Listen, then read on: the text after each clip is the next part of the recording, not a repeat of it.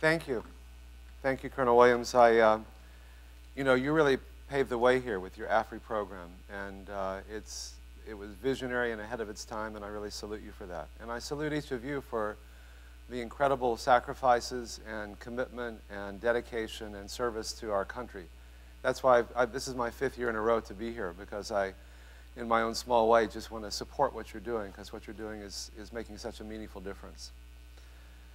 You know, we tend to think of advances in medicine as a new drug, a new laser, something really high-tech and expensive. And we often have a hard time believing that the simple choices that we make in our lives each day, like what we eat, how we respond to stress, how much exercise we get, and perhaps most important, how much love and support we have, that these simple changes can make such a powerful difference, but they do. You could shorten that to eat well, stress less, move more, and love more.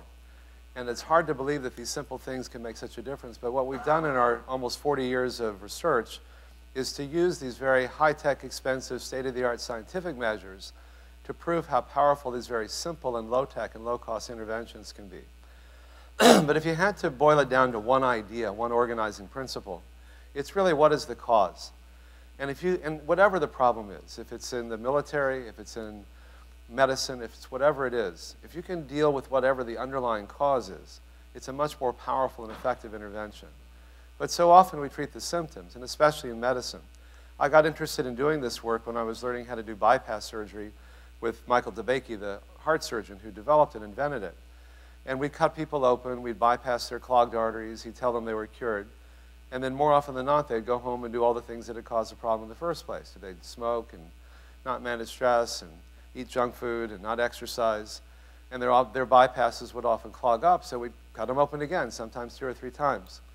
And so for me, that became a metaphor of not dealing with the cause. If you just treat the symptoms and not the cause, the same problem tends to come back again. Or you get a new set of problems or side effects.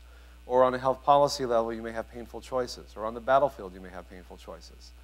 But what we're finding is that if we can use these lifestyle choices not just as preventing disease, but even as treating disease, that our bodies have a remarkable capacity to begin healing. And there's a convergence of forces that make this the right idea at the right time. The limitations of high-tech medicine are becoming increasingly clear. The studies have shown more recently that bypass surgery, angioplasty, stents, radical prostatectomies, drug treatments for diabetes really don't work very well. And I'll talk about that more in a moment. At the same time, the power of these very simple and low-tech and low-cost interventions, like what we're doing, are becoming more well documented. And Obamacare, whatever you think about it, is really turning all the incentives and reimbursements on their ear. So before, in a fee-for-service environment, the more operations you do, if you're a doctor or a hospital, the more money you make. Now it's here's X amount of dollars to take care of somebody.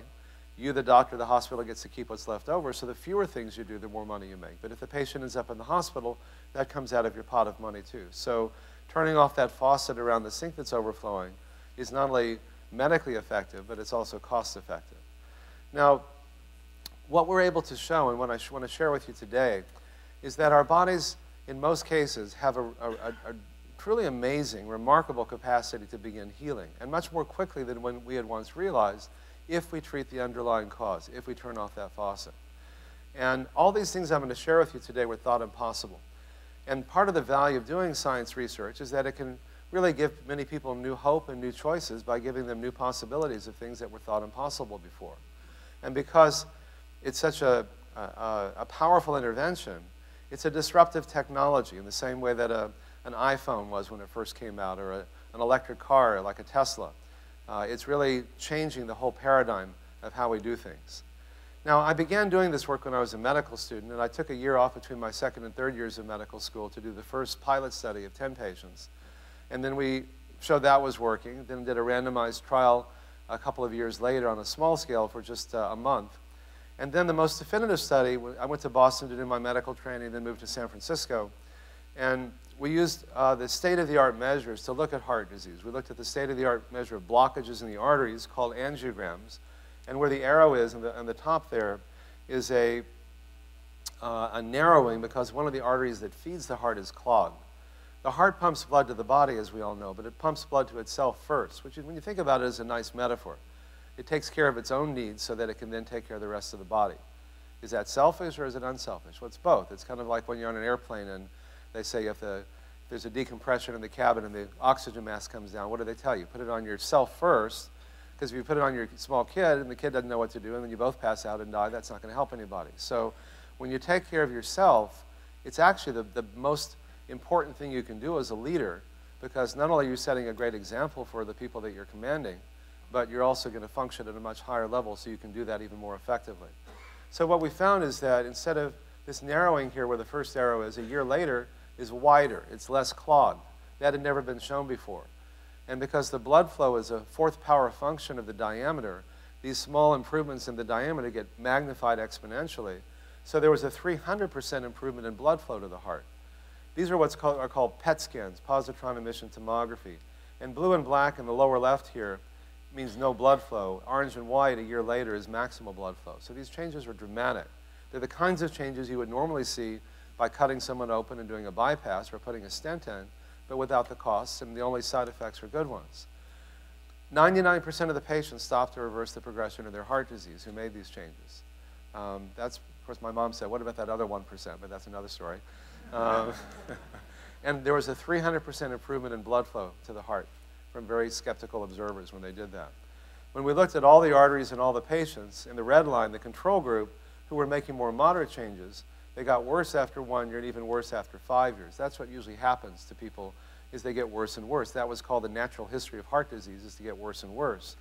But instead of getting worse and worse, we found they could get better and better. They showed some reversal after 1 year in the green line, and even more reversal after 5 years. And I think these findings are giving millions of people at this point new hope and new choices that they didn't have before.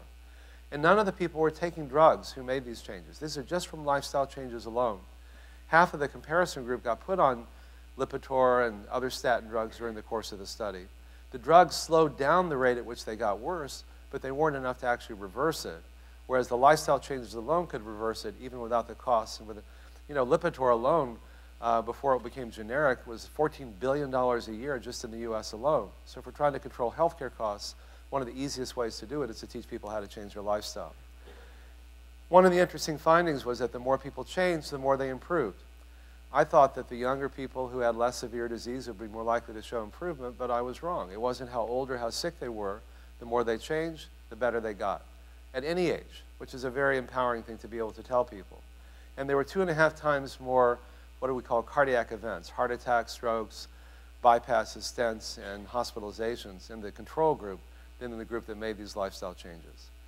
Now, to put a human face on this, there was a documentary film 2 or 3 years ago called Escape Fire that featured our work in there. I'm going to show you an interview with one of the patients 25 years later talking about the kinds of changes he experienced. 25 years ago, I had 5 restaurants in San Francisco. It was a great life. I smoked 6 cigars a day, 10 cups of coffee, a lot of wine. It was wonderful. And I had a massive heart attack.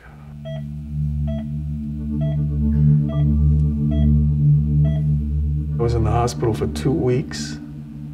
I could hardly just about walk 3 steps, and I'd have to stop and rest. I was popping 20 or 30 nitrils a day. But then Dean Ornish was starting his program to see if you can reverse heart disease through a lifestyle change. And he went to my doctor and asked if he could approach me. He told Dean, how long is the program? So he said it was a year. And my doctor told him he wouldn't recommend taking me because he didn't think I would live the year. So he figured I was going to die because I was in such bad shape. And now, 25 years later, and I'm in pretty good shape. His doctor died during that year. That was in the meantime, but that's another story.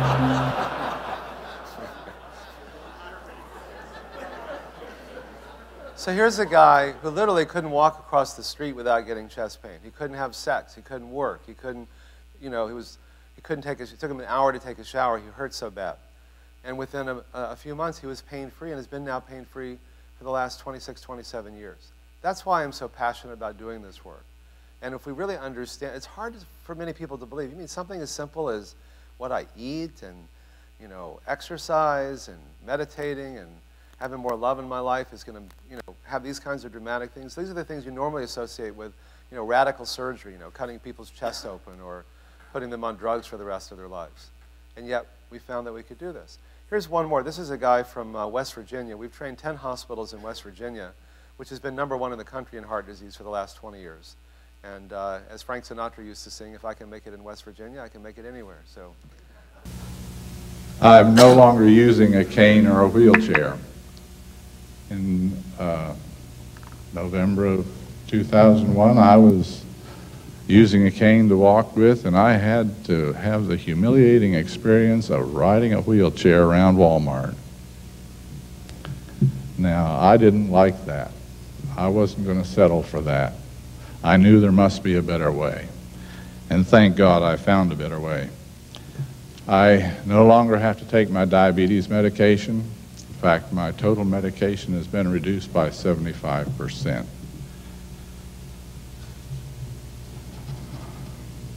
I had trouble getting to my mailbox without having chest pain.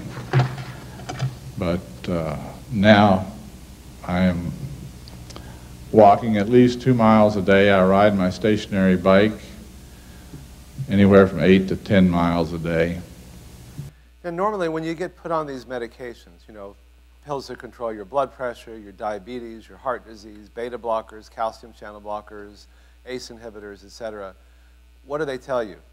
How long do you have, they say, how long do I have to take these pills, doctor? And they say, forever, right? It's like, how long do I have to mop up the floor on the sink that's overflowing? Well, forever. It's like, well, why don't we turn off the faucet? And when we do, which again, are the lifestyle choices that we make, then you hear stories like this over and over and over again. And it's really empowering for people to get off these medications, because if 3 or 4 times a day you're taking a pill, it reminds you that you're sick. You know, you have a chronic disease. When you can get off these medications under your doctor's supervision, which most people can, or at least dramatically reduce them, you begin to feel empowered. You feel strong. You feel like you're gaining your vitality back, and that's worth a lot. Now, we then looked at prostate cancer, as Dr. Williams mentioned. Prostate cancer is the #1 cancer in men other than skin cancer. If you're 50 years old, you have a 50% chance of already having it. If you're 80 years old, you have an 80% chance of having it. And so we did a study with Peter Carroll, who's the chair of urology at UCSF, and Bill Fair, the late chair of urology at Sloan Kettering, one of the leading cancer institutions in the world. And we took men who had biopsy-proven prostate cancer, who had elected for reasons unrelated to the study not to be treated conventionally. So then we could look at the effects of lifestyle changes alone without being confounded with the usual chemo and radiation and surgery. And what we found is that PSA is a marker for prostate cancer. And the higher it goes, the greater the likelihood is that you have it, and the more it's progressing. And so then the red line, the control group, the comparison group, went up. They got worse during that year. But the group that in our program, in the green line, they went down. They got better. And those differences were highly significant. And we published that in the leading urology journal. And here again, we found the more people changed, the more they improved. The low adherers, their PSA got worse. The high adherers, it came down. When we added their serum to a standard line of prostate tumor cells growing in tissue culture, we found that the tumor growth was inhibited 70% in the blue bar compared to only 9% in the control group. Huge differences. And in one of the coolest slides, we found that the more people changed their lifestyle, the more it directly inhibited the growth of their cancer, which is pretty exciting. And you can see here there's a new test called MRI spectroscopy that can look at the tumor activity shown in red, and you can see it shrinking from the beginning to a year later. So this was the first and still the only randomized trial showing that lifestyle changes alone can slow, stop, and even reverse the progression of early-stage prostate cancer. And what's true for prostate cancer is almost certainly going to be true for breast cancer as well, which we're also studying. And none of the people who went through our program during the first year needed surgery or radiation or chemo, but 6 of the control group patients did.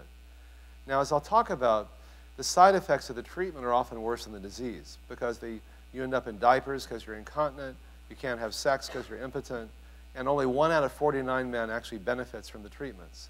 But if the choice is between doing nothing and doing something, most of you guys here like to do stuff, and most of you women here like to do stuff if you have breast cancer.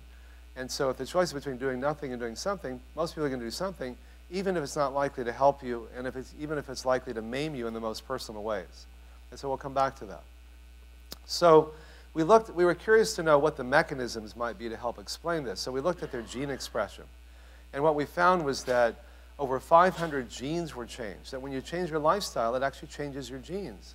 It turns on the genes that protect you.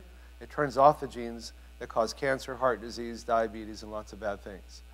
And we particularly found that what a subset of these oncogenes called RAS oncogenes were just turned off. This is in just 3 months. You could turn off hundreds of genes that cause cancer. Okay? This is what's called a heat map. Red is turned on the left, and green is turned off on the right. And what you can see here is that it goes from mostly red to mostly green. And along the right here are all the different genes that control cancer. Just in 3 months, you can turn off hundreds of genes that cause prostate, breast, and colon cancer. Meditation alone can actually change your gene expression. This was a study done at Harvard by Jeff Dusek. And at the top right, you can see red is turned on. These are the control group who weren't meditating. After just 8 weeks of learning how to meditate, they were down-regulating the bad genes. And after long-term meditation, even more so. So there's a dose-response effect. Now, you know, we all know that exercise is good, and there's kind of a good macho quality to it. You got to eat. It's just a question of what. But meditation, I don't know. That sounds kind of like a little touchy-feely and so on. How powerful could that be? Well, it's really powerful. In 8 weeks of meditating, you can change hundreds of genes just from meditating, turning on the good ones, turning off the bad ones.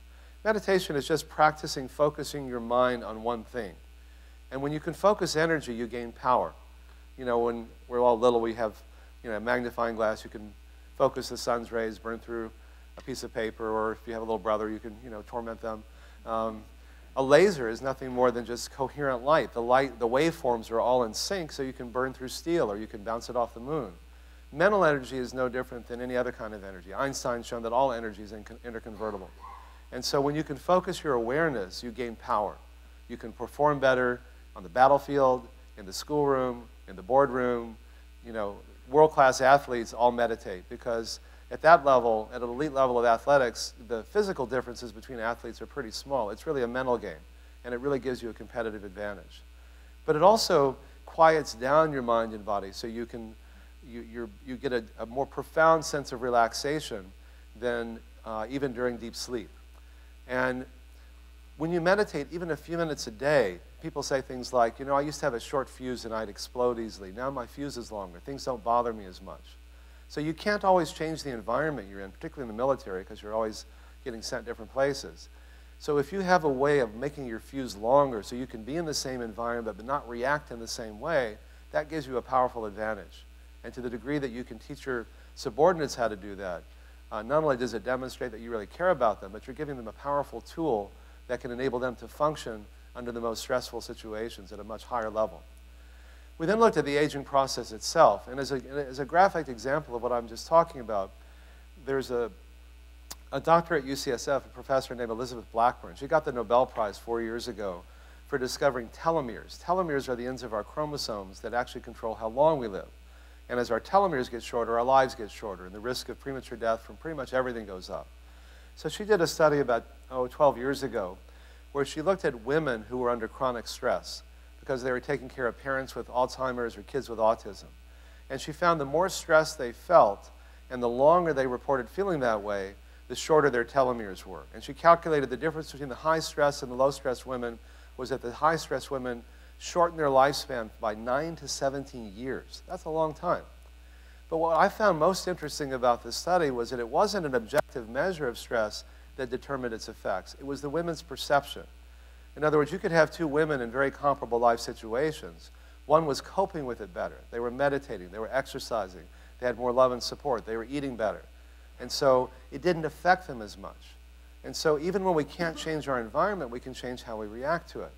And that's especially important. The more austere and hostile the environment you're in, the people who can really keep their cool and center are the ones who are more likely to survive because you can make better decisions. So we were at a conference together, and I said, you know, if bad things make your telomeres shorter, maybe good things make them longer. So we did a study, and we found that the enzyme, the telomerase, increased by 30% in just 3 months, again, showing how dynamic this is. And last year, we published the first study showing we could actually lengthen the telomeres by about 10%, showing the blue bar going up, whereas the control group, they got shorter. So this is actually reversing aging at a cellular level. And now that I'm 96, you know, I'm more interested in these things. I look pretty good for 96.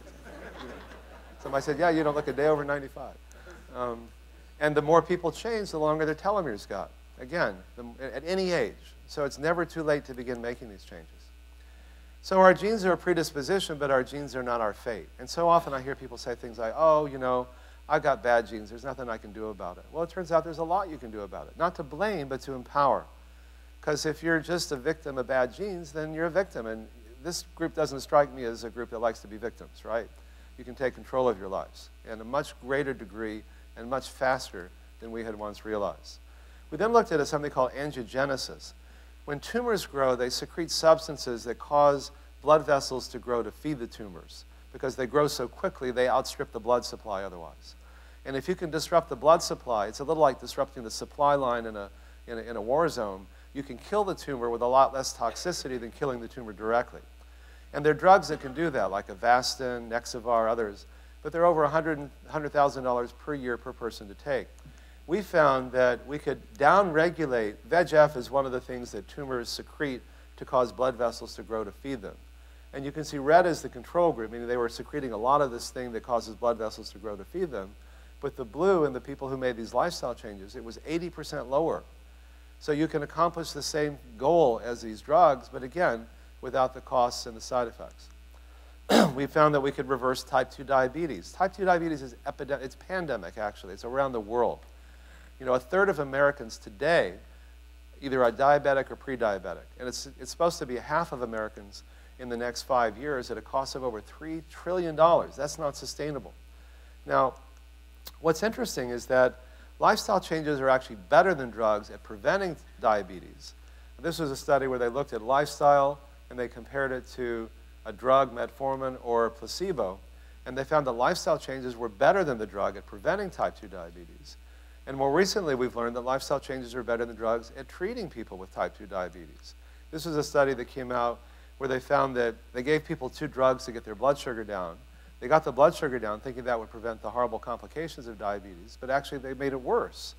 And yet if you can get your blood sugar down with lifestyle, without the drugs, you can prevent all of the complications. And the complications of diabetes are awful, any one of which would be awful, but in aggregate are truly awful. You know, heart disease, blindness, amputations, kidney damage, impotence, and so on.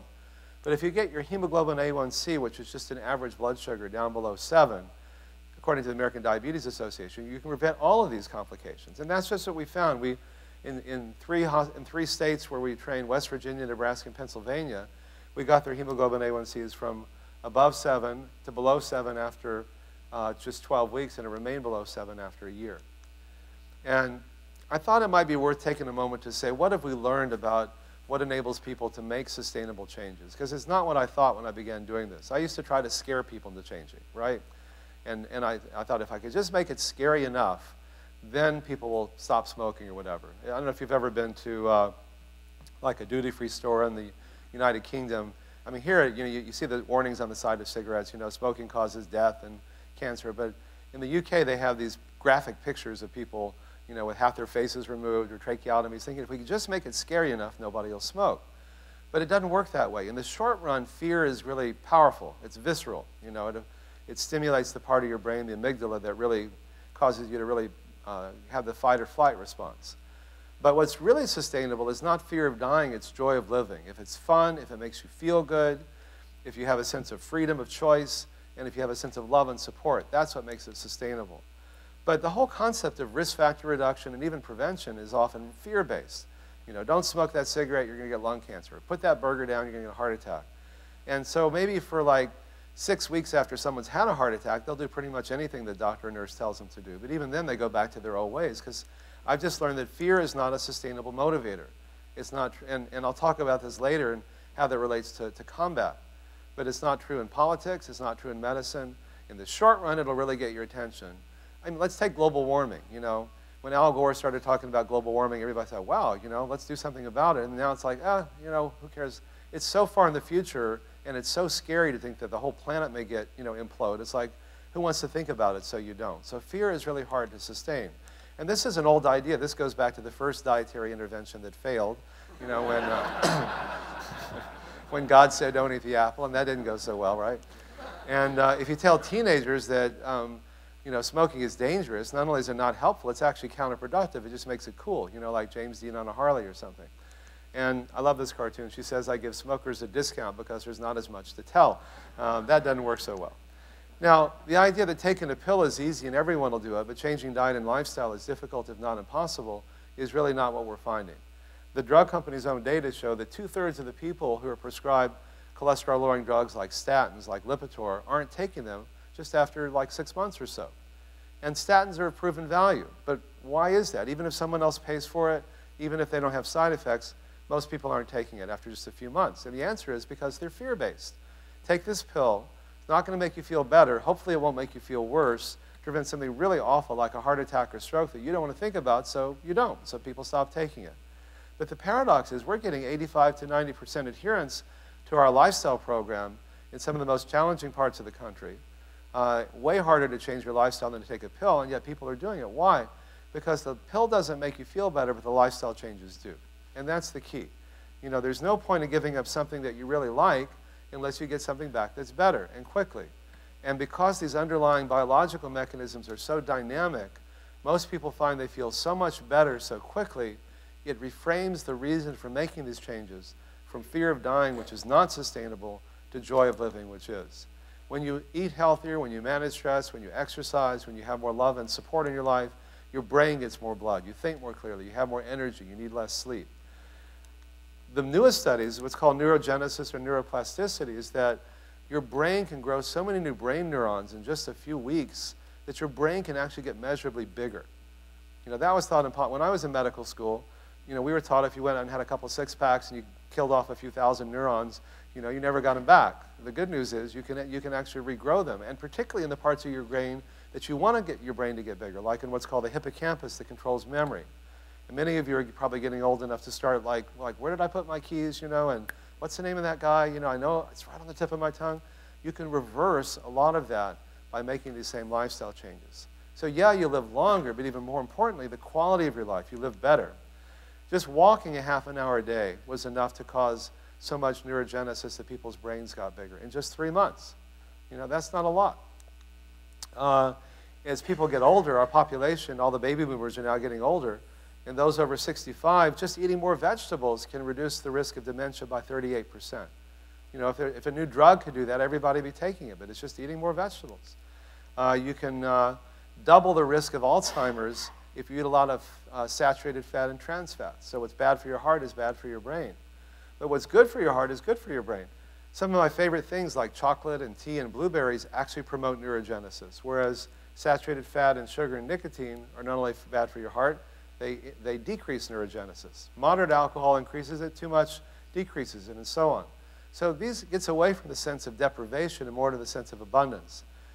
Even sex, believe it or not, can increase neurogenesis. So if you need to quote me on that later, I'll be happy to write you a doctor's note. We'll just your skin gets more blood, so you don't age as quickly. When people smoke cigarettes, their nicotine makes your arteries constrict, okay? And so in your brain, that can cause a stroke. In your heart, it can cause a heart attack. But in your skin, it makes you age. You look 20 or 30 years older, okay? It gives you that kind of gray pallor. Christy Turlington, the supermodel's father died of lung cancer. So she has this wonderful website called smokingisugly.com to get away from making smoking cool to make it not so cool. And it turns out that half of guys who smoke are impotent, even in their 20s or 30s, okay? Because Viagra dilates your blood vessels. Nicotine constricts them. And so one of the most effective anti-smoking ads was done by the Department of Health Services. They hired a guy, dressed him up like the Marlboro Man, had these big billboards that look like, look like this, you can see.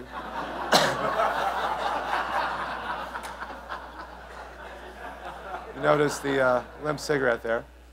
But the headline, it doesn't say emphysema, heart disease, stroke. Those are too scary. That's the fear-based approach. It puts it right into the here and now. So if you tell somebody smoking is dangerous, that makes it cool. If you say smoking makes you ugly and impotent, that's not cool. And so it really reframes that. It makes it much more effective. And in all of our studies, we found the more you change, the more you improve. I mean, that's important because, at any age, I thought that, again, the younger people would do better, but it was the same if you're 86 as if you're 26. And I came up with this idea called the spectrum, which was based on the idea that the more you change, the better you get. You know, if you go on a diet, you're going to go off a diet sooner or later, because diets are all about what you can't have and what you must do. And even more than being healthy, I found that people want to feel free and in control. And as soon as I tell a patient, you know, eat this, don't eat that, do this, go do that, they kind of hunch up their shoulders and they walk out of my office and they immediately want to do just the opposite. I imagine most of you don't like people telling you what to do, right? And nobody does. It's just human nature. So, and then when you get off the diet, you feel like you failed, and then you have all those, you know, toxic emotions of shame and guilt and anger and humiliation, which really are bad for you. So that's no good. And so I chaired, at Google, they had this thing called Google Health that I chaired for 3 years, from 2007 to 2009 with Marissa Mayer before she went on to become the CEO of Yahoo. And we were trying to come up with these really complex algorithms for personalizing a lifestyle recommendation. We're plugging in all your genetic testing and your questionnaires and all this and that. And one day I said, you know, I think we're going about this in completely the wrong way. I don't know if you ever have those moments of insight where you go, you know, this is not working. I said, why don't we, instead of making this so complicated, let's make it radically simple. Because even if we came up with these algorithms, it's still me telling you what you should be doing, and there's always that pushback. But instead of me telling you what you should be doing, how about you, the patient, tell me what you want to do, and how much, and to what degree, and we'll support that degree of change. And instead of calling foods good or bad, as soon as you call this a bad food, then it's a very small step to saying I'm a bad person because I eat bad food. You know, I can't go out to dinner without people apologizing for what they're eating and commenting. I say, you know, I'm not the food police, you know, whatever you want to do is fine. But still, there's this whole moralistic quality around food, and it's not helpful. So what I did is to say food is just food, but some foods are healthier than others. So I categorize foods from the most healthy, what I call group 1, to the least healthy, group 5, and say what matters most is your overall way of eating and living. Now, if you've got heart disease and you want to reverse it, or prostate cancer, then you need to be eating pretty healthy all the time. But for most people, it's the average of what you do. If you indulge yourself one day, it doesn't mean you cheated or you failed or you're bad. Just eat healthier the next. You forget to exercise one day, do a little more the next. You don't have time to meditate for an hour, do it for a minute. You know, whatever you do, there's a corresponding benefit. And then, instead of me telling you what to do, you decide how much to change. We'll support it, we'll track it, and if that degree of change is enough to accomplish your goals, great. If not, you can do more. It's radically simple. So I'm just going to play you a 90-second video that kind of encapsulates that.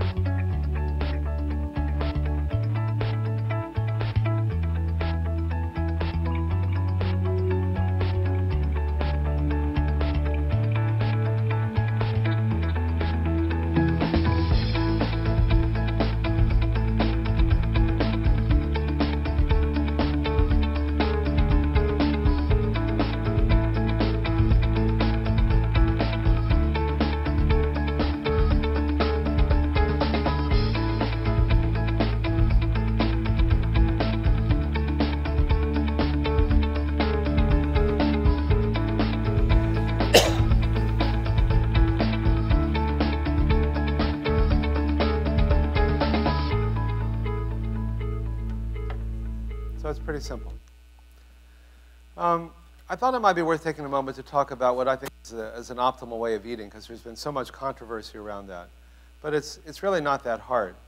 You really want to eat, to the degree you can eat more plants, you're going to be healthier. Fruits, vegetables, whole grains, legumes, soy products in their natural forms. Plants are low in the substances that cause disease, and there's literally hundreds of thousands of substances that protect you and prevent and heal disease. What you include in your diet is as important as what you exclude, as we've been talking about. And you want to try to eat as close as possible in its natural form. The more processed it is, the less healthy it is. You want to reduce your intake of fat, particularly what are called trans fats, which make the shelf life of the products longer, but they decrease your shelf life. And particularly want to reduce your intake of sugar and what are called refined carbohydrates, things like white flour and white rice. If you can move to things like whole wheat flour and brown rice and try to reduce the amount of sugar. And you want to have 4 grams a day of fish oil, which you can buy in any health food store or pharmacy. The fish oil can reduce your risk of a heart attack by up to 80% of sudden cardiac death. And if you're a pregnant woman or a breastfeeding woman, you can raise your baby's IQ 7 to 10 points just by that alone. So, and you can kind of make them able to focus and be more calm in what they're doing. And if you can afford organic, it not only tastes better, but it's a lot better for you. Now, the reason that sugar is a problem is that when you go from, say, whole wheat flour to white flour, from brown rice to white rice, you're removing the fiber in the bran. And ordinarily, that fills you up before you get too many calories. And it slows the rate of absorption of the food from your gut into your blood. So if you're eating a lot of sugar or white flour, your blood sugar zooms up. You're like mainlining. It goes straight into your bloodstream. So your blood sugar zooms up. Your pancreas senses that your blood sugar is too high, so it secretes insulin, which brings your blood sugar back down, which is good. But insulin has lots of bad effects that accelerate the conversion of calories into fat. They increase inflammation, which is an underlying substrate for many chronic diseases. And yet when you eat whole wheat flour or brown rice or fruits and vegetables in their natural form, the fiber slows the absorption. It fills you up before you get too many calories, so you lose weight without being hungry. And the fiber slows the rate of absorption from your gut into your blood. So instead of getting these spikes in blood sugar that provoke an insulin response, it's more of a constant source of energy throughout the day. And it'll give you more energy without those peaks and valleys. And so it's important. And it's not, low carb versus low fat. There's the cover of Time magazine a few months ago said, we're all wrong. Everybody should eat butter, eat more fat, eat more junk. And I'd love to be able to tell you that's true. It doesn't mean you should never eat it, but it's not a health food. And it's based on the myth that Americans have been told to eat less fat. They're fatter than ever, so clearly fat's not the problem. Well, the problem is that Americans have been told to eat less fat, but are they eating less fat? When I actually went to the U.S. Department of Agriculture database, what I learned is that we're eating more fat than ever. Every decade since 1950, we've been eating more fat, more sugar, more calories, and more meat. So it's not surprising that Americans are fatter, and not just Americans, but most countries in the world now, because I know many of you from like 60-some-odd different countries. This is a global issue. And so it's not surprising why people are overweight. Now, it's not even just carbs versus fat. This is a really important study that came out in March of this year, and they found that the source of the protein is actually incredibly important. If it's plant-based protein, it doesn't harm you and it protects you. But if it's animal-based protein, like from red meat, people who ate a lot of animal protein had a 75% higher risk of premature death from all causes, a 400% increased risk of premature death from cancer, and a 500% increase from diabetes. Those are not small numbers. And so to the degree you can move towards a plant-based diet, it doesn't mean that everybody here is going to be vegetarian. I don't have any illusions about that. But to the degree you move in that direction, you're going to be doing one of the most important things you can to enhance your health and your performance. The cartoon says, my only consolation is that by eating us, they're killing themselves. A little dark humor. Now, there was a study that came out last week that said low carb was better than low fat because they lost a little more weight and the cholesterol levels weren't that different. But what's important to look at in these studies isn't just what happens to these risk factors. Like cholesterol is not a disease. It's just a risk for disease. If your cholesterol is high, your risk of clogged arteries is greater. But if you actually look at what happens in the arteries, this is from the New England Journal of Medicine, they found that on the top picture, on a diet like we've been talking about, a healthy diet, there isn't clogging in the arteries. The middle picture is a typical American diet, which is partially clogged. And the third is a high-protein, low-carb Atkins-type diet, which is severely clogged. And I debated Dr. Atkins, dozens of times before he died, and that didn't come out right, did it? Maybe it did, actually. And he was always saying that, Atkins diet is good for your heart, but when you actually measure what happens in the arteries, even though the arteries are more clogged, the cholesterol levels weren't that different. So it's mediated through other things like endothelial progenitor cells and free fatty acids and IGF-1 and things like that that most people have never heard of. And so it's important when you're looking at what are the effects of different diets, not just to look at the intermediaries, but to look at the actual arteries, and this is what you find. And how you eat is as important as what you eat. You know, if you can eat mindfully, paying attention to what you eat, you can get more pleasure with fewer calories because you're enjoying it more. I mean, I've certainly had the experience, I bet you have too, where you're watching a really interesting, powerful movie, and you know, you're kind of eating popcorn while you're watching it, and you know, I don't know, White House Down, whatever it is, and you're kind of immersed in it, and suddenly you look down, the bag of popcorn's empty. It's like, who ate this? Has that ever happened to you? You know, so you got all the calories, but you really weren't enjoying it because you weren't paying attention to it. So when you eat something, really focus your awareness on it, and then you can get more pleasure with fewer calories without feeling deprived.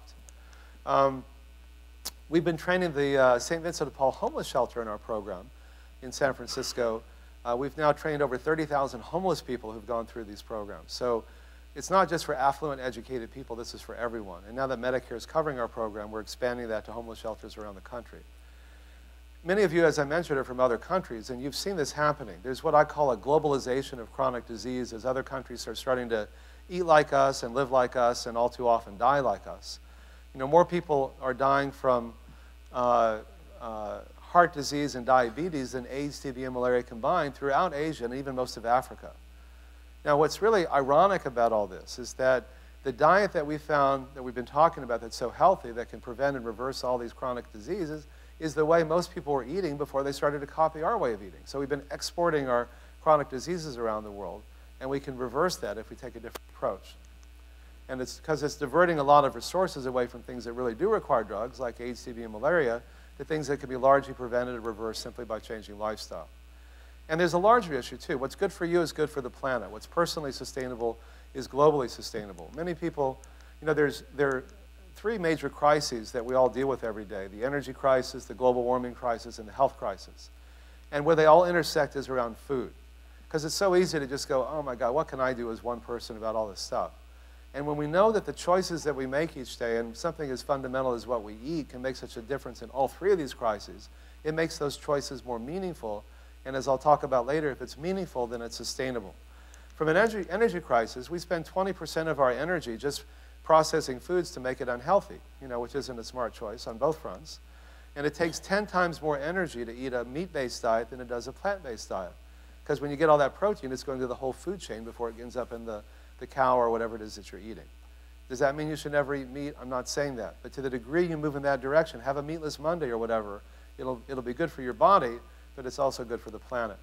From a global warming standpoint, most people are really surprised to learn that more global warming is caused by eating livestock than all forms of transportation combined. You know, you can drive a Hummer and be a vegan and do less damage to the environment than driving a Prius and eating meat, as it turns out. It's,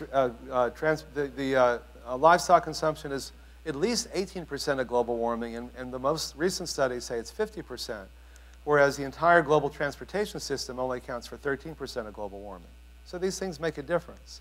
And from a health crisis, 3/4 of the $2.8 trillion that we spend on healthcare in this country is to treat chronic disease. It's really a sick care, not healthcare, or to treat chronic diseases like heart disease and diabetes and things we've been talking about that can be largely prevented or reversed by simply changing diet and lifestyle. I mean, we have this gridlock in Washington now, as many of you know, between many Democrats saying, let's just raise taxes, let the deficit go up, many Republicans saying, let's just, you know, privatize or dismantle Medicare. Not a lot of common ground there. We're saying, wait a minute, there's a third alternative. We turn off that faucet around the sink that's overflowing, then we can make better care available to more Americans at much lower costs. And again, the only side effects are good ones. The cartoon says, the surgeon says, I can operate, or you can go on a strict diet, and the patient says, well, you better operate because my insurance doesn't cover a strict diet, and that's been the problem. And so, as I mentioned before, we spent a lot of money last year, almost $80 billion on doing bypass surgery and angioplasty. And you say, well, that's a lot of money, but think of all the lives it saved, except it doesn't. They don't work. The meta-analyses have shown that, and this is from the New England Journal of Medicine and the Archives of Internal Medicine, they found that angioplasties and stents, unless you're in the middle of having a heart attack, which most people aren't, the angioplasties and stents, they don't prolong life, they don't prevent heart attacks, they don't even reduce chest pain.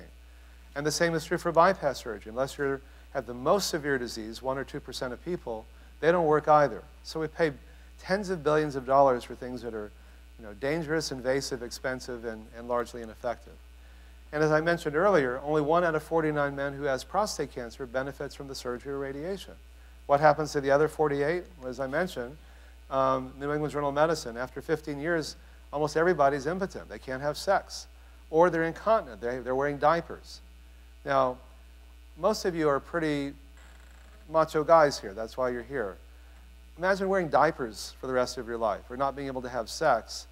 And worst of all, you could have avoided it 48 out of 49 times because it wouldn't have helped you. That's not a good trade-off. At a huge economic cost on top of all that. So it maims you in the most personal ways for no benefit. The U.S. Preventive Services Task Force said, maybe we shouldn't even be screening men for prostate cancer because there's such intense pressure when you find out you've got prostate cancer to, quote, do something about it. If it's a choice between doing nothing and doing something, most of you are very actively involved people. You're going to want to do something. But if the something is only going to benefit you 1 out of 49 times and maim you the other 48 times, that's not a good choice. So we can offer a third alternative, which is an aggressive, non-surgical, non-pharmacologic intervention that not only can help stop and reverse your prostate cancer, because most people are going to be dying with prostate cancer rather than from prostate cancer. So for those of you who have been diagnosed with it, or if you have a PSA that's elevated and your doctor tells you you need surgery, make sure you get another opinion because most people don't. We've done 3 demonstration projects. The first, we found that most people who were told they needed bypass surgery could safely avoid it. And Mutual of Omaha found they saved almost $30,000 per patient in the first year. Highmark Blue Cross Blue Shield found when they looked at their healthcare costs compared to a comparable group of patients, they were the same at the beginning in the first 2 bars, but after year 1, they were 50% lower in the group that made these changes. So you can imagine if we're spending $2.8 trillion on healthcare and we can cut that in half in the first year, that's a lot of money left over to pay for things in the military, for the infrastructure, for education, for schools, for all kinds of things that we could do, or just bring the deficit down. And when they looked at the people who they'd spent the most money on in the preceding year, if they spent at least $25,000 in the preceding year, the following year they cut their costs by 400%.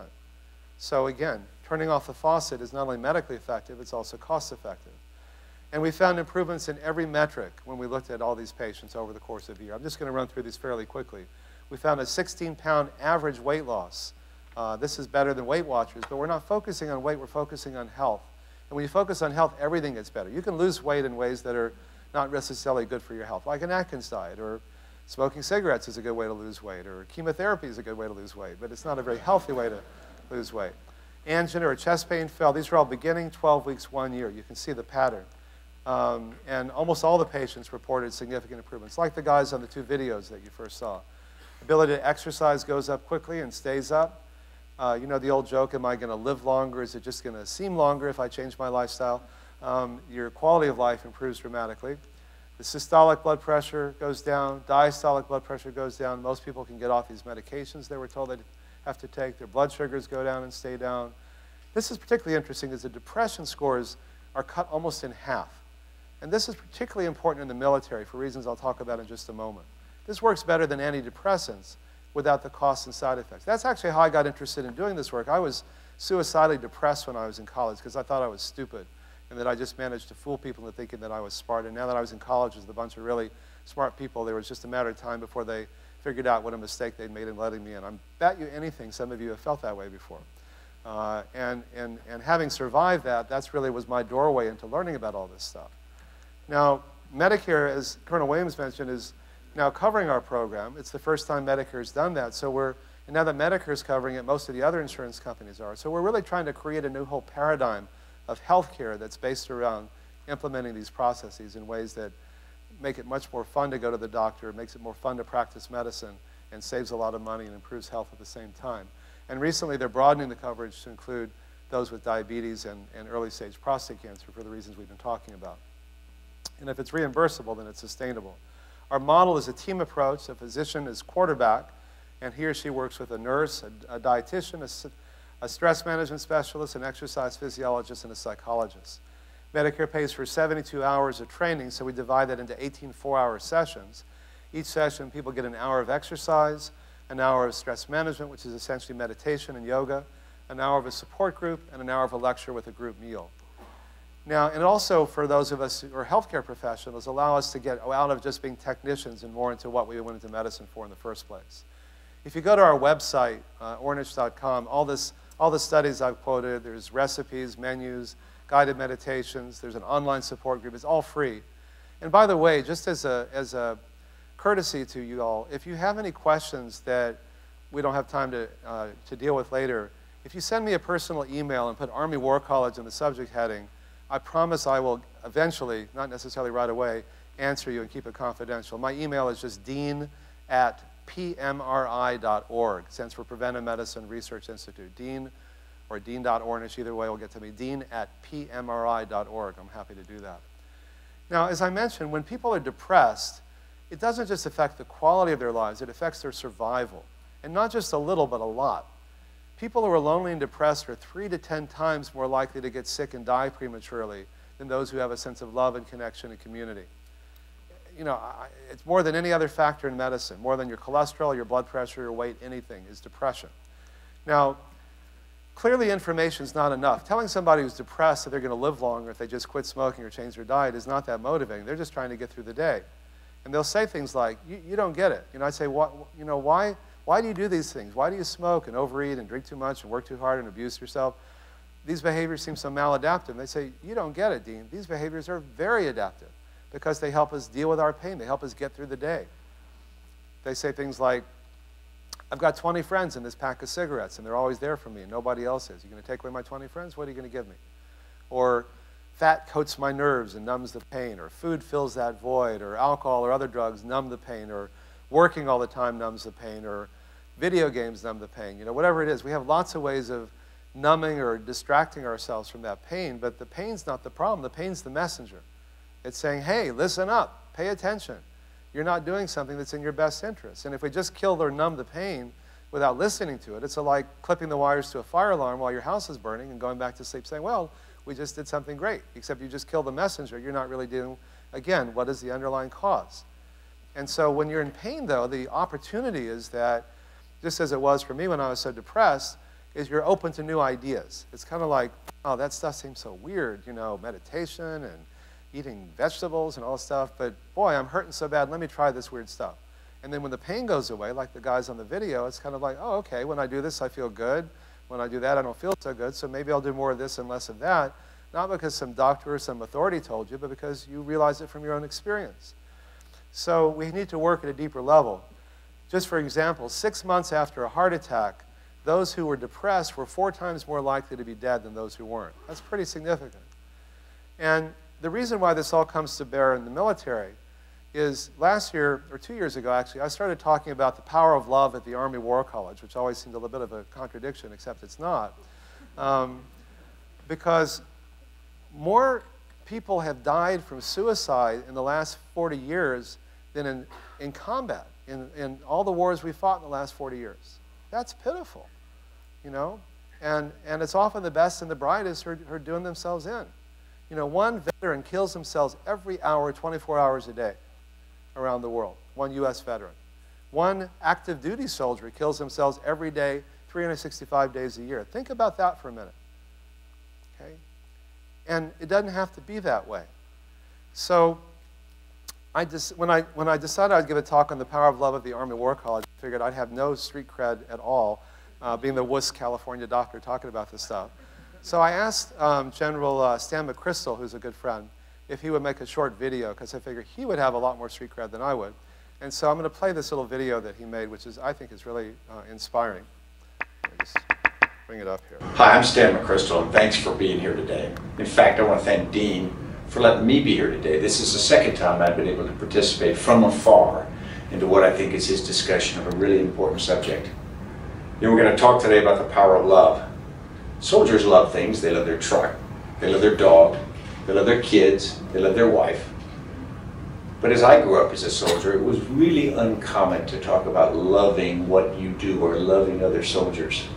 But if you think about why people do extraordinary things, why on the battlefield soldiers will sacrifice themselves, why they will make extraordinary efforts not to let down the comrade on their left or right, it's got nothing to do with fear or coercion from their corporal or their sergeant or officers. It has everything to do with commitment and wanting to have a relationship with people and with an organization in which they feel like they've given part of themselves so that they can, in fact, feel like they are a very important part of that team. So when we talk about the power of love, I think it's the most powerful things that move soldiers. Again, you're not going to stand in a sports bar and talk about how much you love each other. I love you, man. But when people put it on, the equipment, when they really have got to do difficult things, I think that's what makes people operate. I think that's what makes people give. And I think that's what makes organizations strong. Thank you, Dean. All the best. It kind of goes back to what we were saying before about fear is not a sustainable motivator. You can try to manage through fear and intimidation, and it works a little bit, but you can't scare people as much as somebody shooting at them, you know? And if that's all you got, it's not going to be enough. But if they love you, they will die for you. And so these touchy-feely, you know, when people used to, when I started doing this work, other scientists would say, oh, that's so touchy-feely, you know? And I'd say, no, no, no, it's really hard science, and I'd just talk about all these graphs and data and so on. And then one day I thought, you know, it is touchy-feely. That's what makes it work. We are touchy-feely creatures. We are creatures of love and community. That's what sustained us as a species. That's what enabled us to survive all these years. You know, all these studies show that when you're lonely and isolated and depressed, you're 3 to 10 times more likely to get sick and die prematurely, as we talked about. And there's been a radical shift in our culture in the last 50 years. You know, many people don't have a stable neighborhood where you had 2 or 3 generations of people that grew up together like 50 years ago, or a church or synagogue people go to regularly, or a job that you've been at for 20 or 30 years, or an extended family, or often even a nuclear family that you see regularly. But these are the most powerful things. We tend to think that the time we spend with our friends and family is what you do after you've done all the important stuff. But it is the important stuff. And so I would encourage each of you, if you don't remember anything else we've talked about today, that when you're in a commanding situation and you've got subordinates that, particularly in battle, is spend that little extra time asking how they're doing, letting them know that you love and care for them. What's going on in their families? What's going on at home? What's going on with the spouse that's been left behind? What's going on with the kids? You know, how are they feeling? You know, the more you can make them feel loved, not as a pretense, but as an authentic feeling, the more you can make them feel loved and cared about and nurtured and supported, the more you're likely to survive. And the more you're going to get the best out of someone, whether it's in combat or whether in the boardroom and working, or you have a team of people you're trying to solve a difficult problem, they will go that extra mile for you if you're able to do that. Now, just to show you how interconnected we are, Nicholas Christakis at Harvard found that if we're so interconnected that if your friends are obese, not surprisingly, you're 45% more likely to be obese yourself. If your friends' friends are obese, it's 25%. And if it's your friends' friends' friends, you're 10% more likely to be obese, even if you've never met them. That's how much we influence each other. Think about that for a minute. And it's not just obesity, it's everything. You know, that's how we are creatures of community. We've lost that. And again, part of the first step in healing is awareness. And as we understand how important these factors are, we can do things differently. It makes a difference. Just as one of many examples I could show you, David Spiegel at Stanford Medical School took women with metastatic breast cancer, and he randomly divided them into 2 groups. Both groups got the same, you know, chemo, radiation, and surgery, but in addition, one group of women met together for an hour and a half once a week to talk about what it's really like having breast cancer, you know, metastatic breast cancer, where you're about to die, in a safe and loving environment. He just did that for a year. 5 years later, he told me he almost fell off his chair when he looked at these data. Those women in the blue line lived twice as long as the other women, and that was the only difference. Now, I understand that some of you might say, oh, please, you know, give me a break. You know, sitting around talking about my feelings is going to help me live longer if I've got cancer. Come on, please. But that's what the data show. We are creatures of community. So when you can create an environment in the work environment that you're in, whether it's in the battlefield or whether it's in whatever you're doing, where it feels safe enough for people to express feelings, which are really what connect us, and to be authentic and have that sense of integrity that comes with being authentic, it's incredibly motivating. And even, you know, when you're at death's door, it can help you stay alive. It's really powerful. Now, intimacy is healing, but, you know, even the word healing comes from the root to make whole, yoga, to yoke, to unite, to bring together. These are in a way, old ideas that we're rediscovering. But you can only be intimate with someone to the degree you can open up and let them in and be vulnerable. But you can only be vulnerable to the extent that you have a trusting environment. Because otherwise, it's like everybody's opened up and gotten hurt. It's like I don't want to do that again. So to the degree that you can create an ethos or a culture of trust and loving kindness and openness and intimacy, you're going to get the best out of the people that you come in. And it makes it a lot more fun to have those kinds of things. And so if it feels good, it's sustainable. And if it's fun and you feel free, it's sustainable. And if it's meaningful, it's sustainable. And if you feel loved, it's sustainable. And also it just makes it a lot more fun. It's not just how long we live, but how well we live. And, in a larger sense, it's like, why have any limitations if you don't have to, if no one's watching? Like, why not have sex with everybody? Why not eat anything you want if nobody's watching, you can afford it? And all spiritual traditions have, for example, dietary guidelines that, except they're all different from each other. In one, you can eat this but not that, or in certain times of year, or after midnight but not before, or whatever. It's like, what is this? Is God confused? And I think that whatever the intrinsic benefit, that just choosing not to do something that you otherwise could do imbues it with great meaning. I'm choosing not to eat certain foods so that I can live long enough to watch my kid graduate, or whatever it happens to be. And that makes it sacred in the sense of the most special. Not in this kind of dry, boring, musty, moldy kind of thing, but the most special, the most fun, the most erotic, the most intimate, the most exciting, the most powerful, the most ecstatic, really. There's 100 years ago, there was a South Indian philosopher named Ramakrishna. He said, you can dig a lot of shallow wells and never reach water. You can dig one deep one and reach the wellspring. It's like, why be? So the idea, you could say being in a committed monogamous relationship is kind of boring. It's the ball and chain. Or that's what enables me to feel safe and secure enough to continue to open up enough to really have a level of intimacy that's just thrilling, that makes it so much more fun. If you say, I feel deprived because I can't eat that, that's not sustainable. If you say, I'm choosing not to eat certain foods because what I gain is so much more than what I give up, that's sustainable. And if it's meaningful, then it's sustainable. And that's the antithesis of depression. I've been working with President Clinton since 1993. We trained the White House chefs, the Camp David chefs, the Air Force One chefs, the Navy mess chefs that cook for him. And then when his bypasses clogged up about 5 years ago, I began putting him on a much more, basically the whole foods plant-based diet we've been talking about. And I said, why do you want to do this? In fact, I had dinner with him and Hillary Clinton last night, and we were talking about these things at their home in Washington. And I said, what's it like? He said, well, I did this because I wanted to see my daughter, I wanted to walk my daughter down the aisle, and I wanted to see my first grandkid. And he walked her down the aisle, and his grandkid's going to be born any day now. And that's what makes it sustainable. Not to prevent something bad from happening, but because it enables you to do something that's really joyful and meaningful. On the other end of the spectrum are the concentration camps in World War II. There was a classic book that many of you may have read called Man's Search for Meaning that Viktor Frankl wrote. And it's like the study of the women who were taking care of kids with autism or parents with Alzheimer's. He found that the people who survived concentration camps weren't necessarily the most physically strong. They were the ones who had a sense of meaning.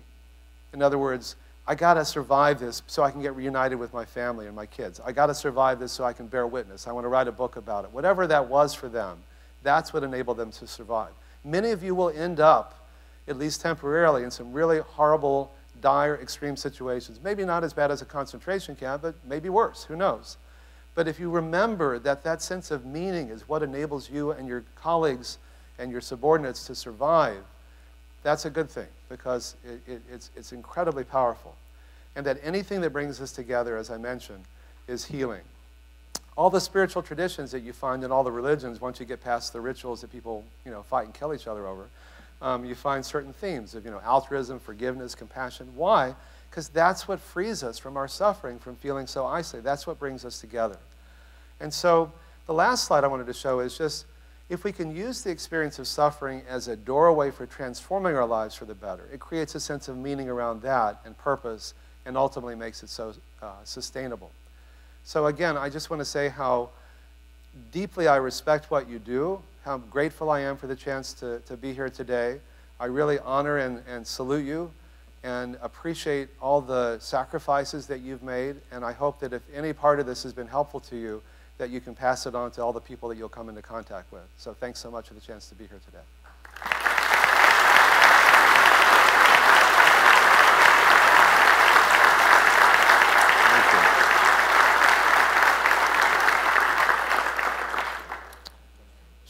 I'm happy to stay for questions if I'm not overstaying my welcome here. Okay, any questions? Just yell them out or raise your hand. Don't be shy. You don't strike me as a shy group. Yes, in the back.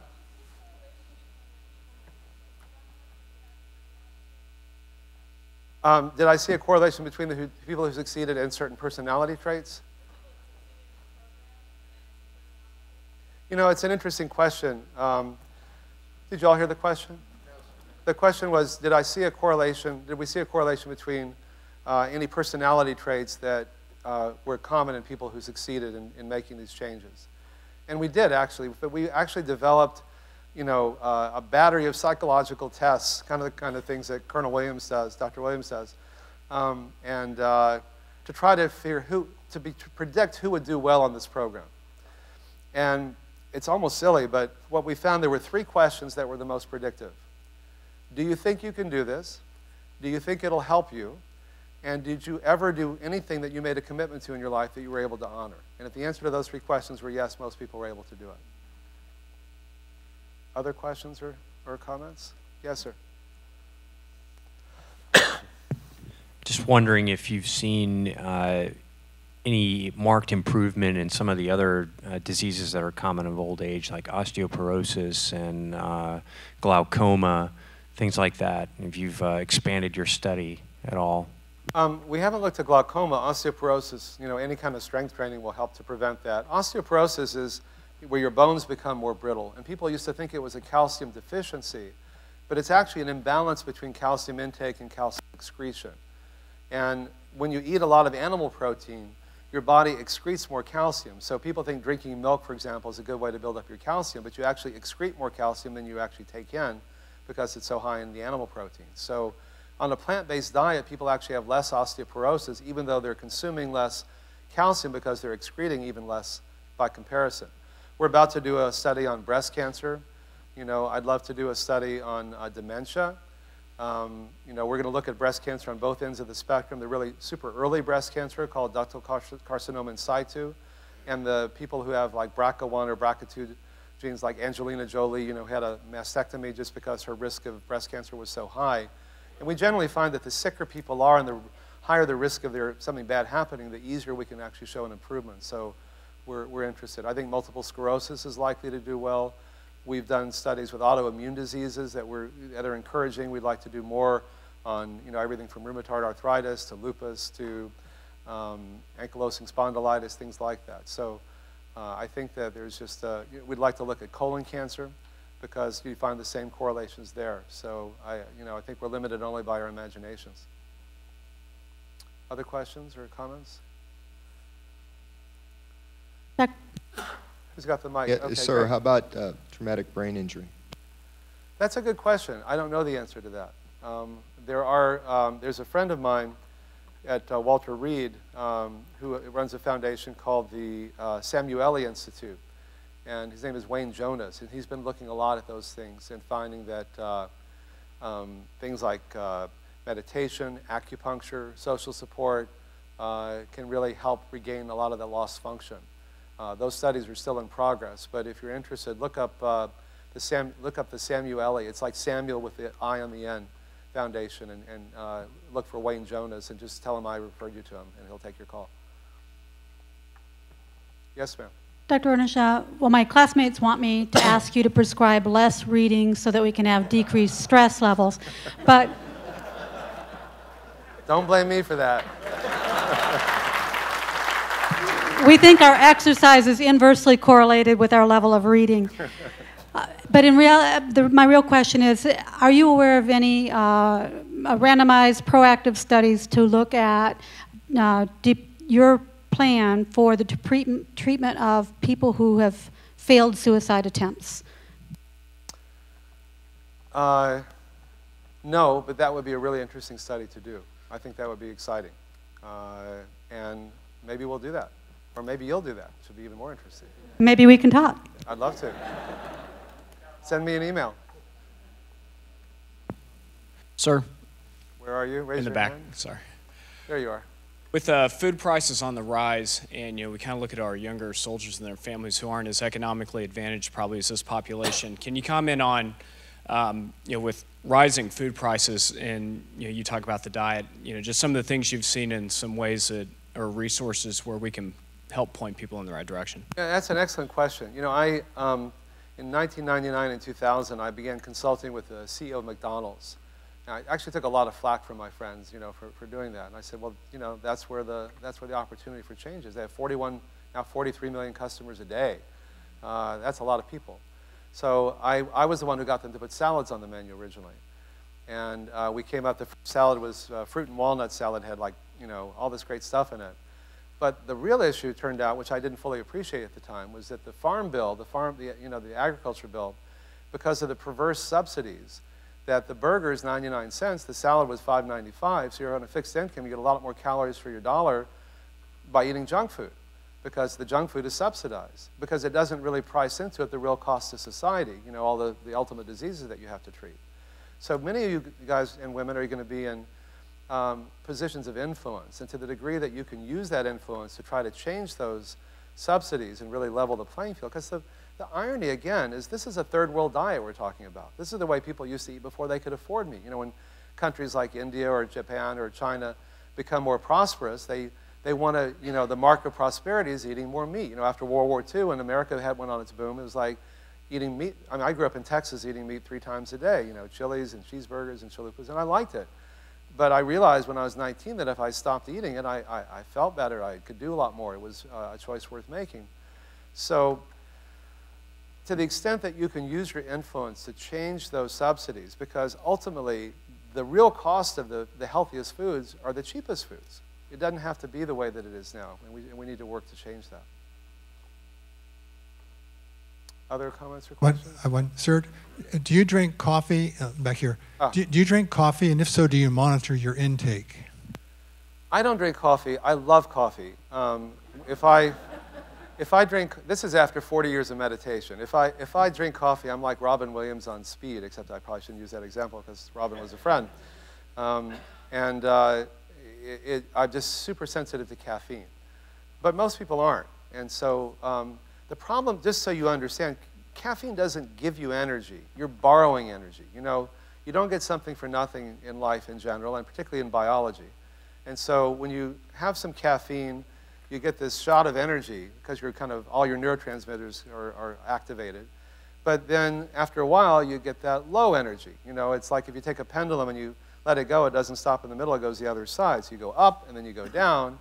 Now people who use amphetamines or cocaine or crystal meth or extremes of that, they go way up and then they go way down. And there's a great cure for that way down feeling, which is more of whatever that drug was, in this case caffeine. So people tend to get addicted to that. We used to do retreats where we would ask people to stop drinking caffeine, and they got so miserable on the first few days because they're literally going through, if you don't think you're addicted to caffeine, just stop drinking it. You literally go through withdrawal. It's not pretty. People get really tired and agitated and short-fused and all that kind of stuff. And I don't like the sense of being dependent, but I would still drink it if it didn't affect me so much. So there's some studies showing actually that coffee in moderation may actually be good for you if you're not one of the people like me that is so hypersensitive to it. But try not to drink. If you're going to drink it, try not to drink more than 2 or 3 cups a day. Make sure you don't drink it at night because it will interfere with your sleep cycle. And most people don't get enough sleep. And sometimes it's a badge of honor. I only got 3 hours sleep, but it catches up with you.